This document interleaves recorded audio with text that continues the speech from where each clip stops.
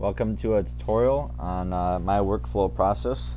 Workflow is defined as a set of steps that I take to get from my initial question to the result that I'm looking for. So in this case, my steps involve writing a program in Fortran. To give you an example of what that looks like, I've written a very simple program. We'll see what that looks like first here in simple.f90. And the contents of that Fortran source code are just basically a loop here. So to run that, I would use a gfortran compiler.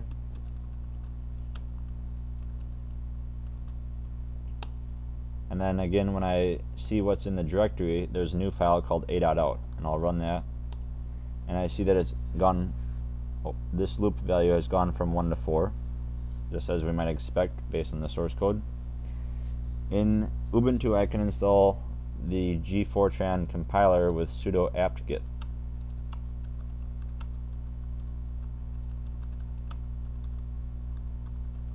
That's how I would install it if I didn't have it already.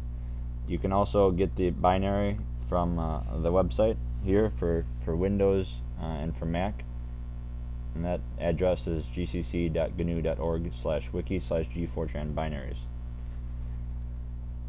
Now you'll notice I have a little bit of documentation in the form of a comment, but this isn't very complete in that if I wanted to read some form of documentation separate from the source code, that's not available currently. What I can do is use a program called robodoc. We'll take a look at that.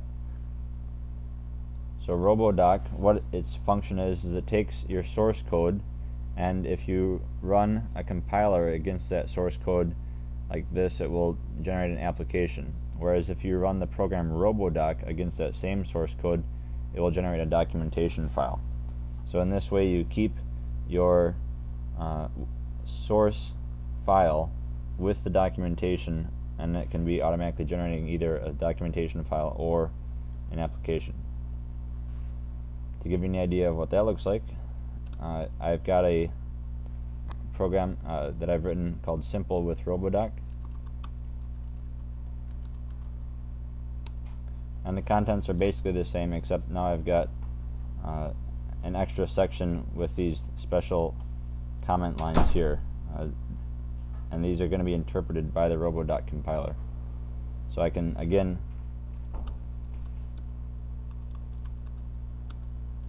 compile that with the gfortran compiler as before, because those new lines are just comments to the compiler. Or I can compile that same program with robodoc, and here I have the command already saved out, robodoc, and then I'm telling it what the source code file name is, in this case simple with robodoc, and then my document output is going to be called simple with robodoc, and it's going to be of type HTML. So now if I run this command, I can look in that same directory, and I have a file that's an HTML file. So that's how I generate documentation with robodoc.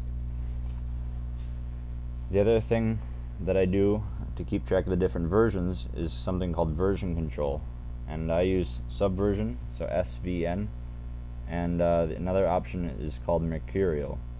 So these are two ways of keeping track of the versions of your program. The thing that I want to make sure of is that my program is not dependent on some special feature of the compiler. I want to make sure that my solution that I'm creating isn't compiler dependent. So the way that I do that is I test it with another compiler. So I've got my files there, I'll get rid of the executable, and I can compile with another one called ifort. So hypothetically, when I run this, I should get the exact same output, and I do.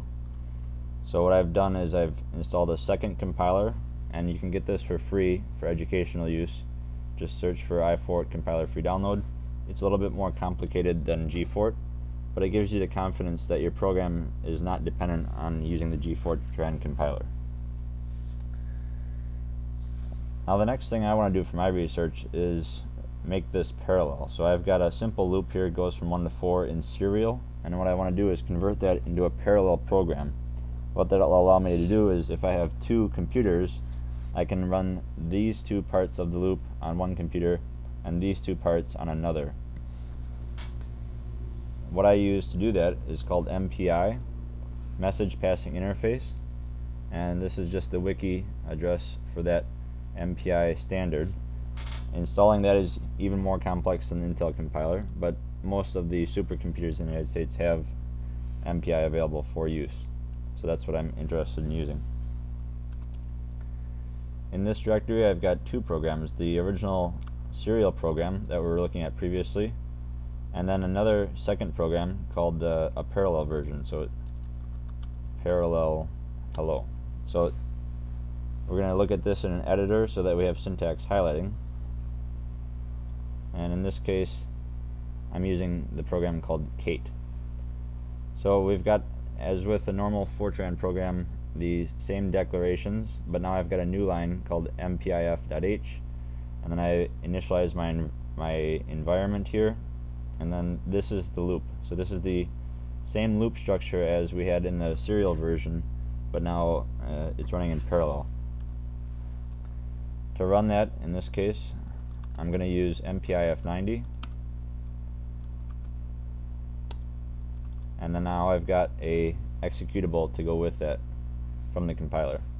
To run a parallel program, I'm going to use MPI run, and then I have to specify how many processors are going to be available to this executable. So I'm using NP, number of processors. So I've got MPI run, number of processors 2 for this executable called a.out.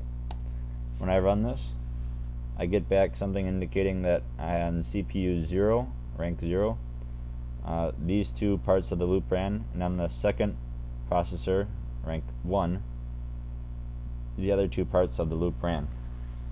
So I've just created I've just run a parallel program which does the exact same thing as my original serial version. Now the difficulty is, in terms of maintenance, is that you've got both a serial and parallel program for the same algorithm, and this can be somewhat difficult to maintain if you're doing a lot of different changes. If you're changing your serial algorithm, you want to make sure those changes are also in your parallel algorithm. So this is where templates become useful. In this folder here I've got one file, a Python file. We'll see what that looks like over here. So I've got my Python template, and I'm using mako templates in this example to generate two source code versions. What a template does is you have one input file and you can generate multiple source code versions from that template. So in this case what that means is I've got all of my algorithm here in both serial and parallel versions. So this line right here and this line are common to both algorithms, and then this section is unique to the parallel version. This one, the else, belongs to the serial version. So I've got if it's parallel equals yes, then include these lines, otherwise it's serial and include this line. So the things that I need to include in either the parallel or serial version, I've just put in if and else blocks, and these are interpreted by Python and they generate a source code file. So from this big algorithm here I can generate both a serial and both a parallel and serial version. So how do I run that? Back in this directory I can type Python and then parallel, and it ran very quickly because all it did was create two text files. One is the serial output and the other is the parallel output. So if I look at these contents, I've got my original serial program, and if I look at the other one,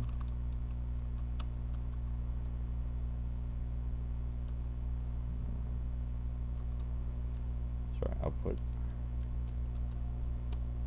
So these two files, these two source code versions, came from the same Python template. So what that means in terms of maintenance is that all I have to do when I want to make a change to my algorithm is change this set of code here. So I just make one change, and then I can generate different versions of the source code to implement both the serial and parallel versions. So this is Mako templates in combination with Python. Sites for that, here's Python, you can download very easily for Ubuntu or install it on Windows. And then Mako templates are an add-on for Python. The next thing that I'd like to show you is that I can actually include running those executables in the Python template.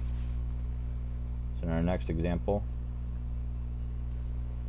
this is a similar Python template as previous, and it's got the same algorithm, except I've added some more commands here, where I'm going to first compile the source code that is generated, and then run them to make sure they actually work. And I'm going to run them with both gfortran and ifort for the serial versions, and then mpif90 for the parallel version. So I should get 2 source code versions and 3 executables, and I'm going to run all of those.